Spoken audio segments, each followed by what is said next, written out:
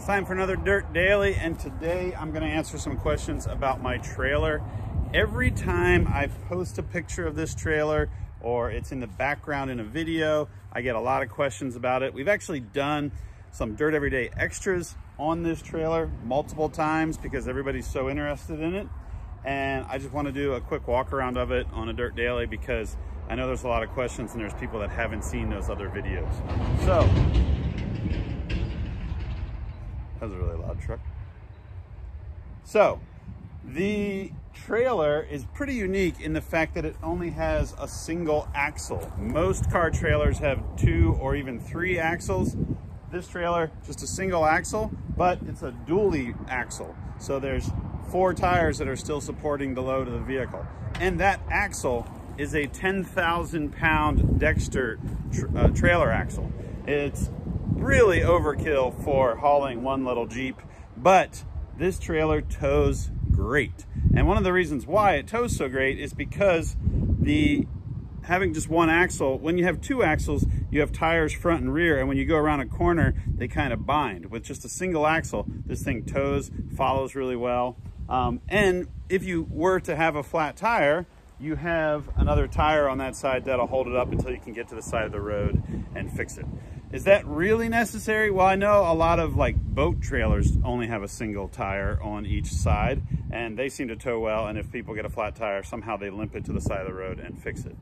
So there is an argument that it really doesn't even need to be a dually, but I like the security of having 4 tires. Plus I do carry a spare, and I like the fact that the trailer is heavy duty and beefy to haul whatever vehicle I put on here. Now this trailer will only fit about a 110, maybe 112 inch wheelbase. It was kind of designed around an LJ. A prior owner had designed it around his LJ. Then he sold the LJ, and then he had the trailer, and he was a friend of mine, and I said, hey, let me borrow that for a trip.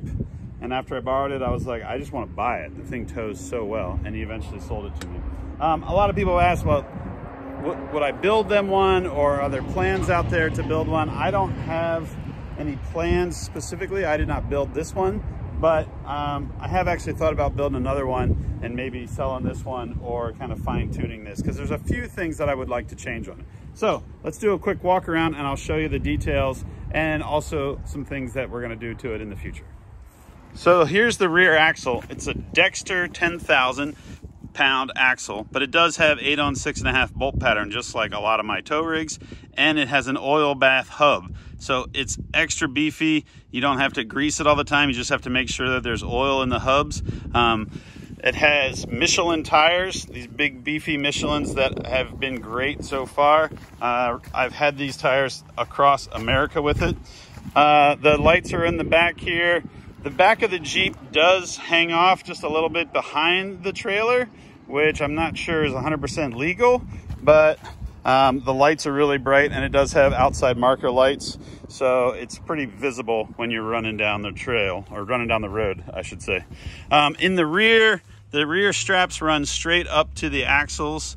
I like to run Max custom tie-down straps. They've been great for all the different years that I've used them. There are ramps, but most of the time when I'm loading the Jeep or a 4x4, I can just drive it right up on in low range. Here you can see how this tire is not sitting in front of this front brace. It was kind of built for about 103, 104 inch wheelbase. The tube stock Jeep is a little bit shorter than that. I've had Jeeps up to 110 inch wheelbase on here. It does have trailer brakes. It does have an ammo can for straps and everything to store in. There's a spare tire that rides inside there. Back in here, you can see the ramps that are tucked up inside there, so that if you have something that doesn't have the low range to crawl up on, or the big tires, you can still get it on. One of the issues I've had is this frame rail to that frame rail is a little bit too wide for a flat fender or a really narrow vehicle. So I've had to kind of park them on all cattywampus. I would say to do a future one, I might make these a little bit closer together so that you could fit a narrow track vehicle.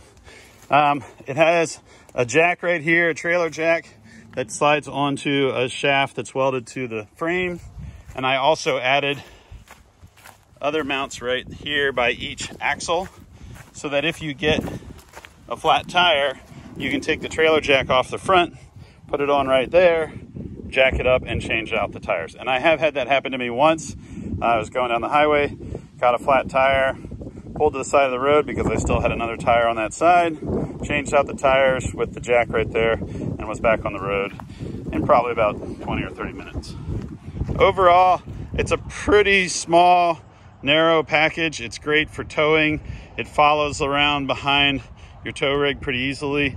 It has 8 on 6.5 axles, so that in the worst case scenario, you could take a spare tire off of a tow rig and put it right on there, or right off your trail rig, depending on what size tires you run and what bolt pattern you run.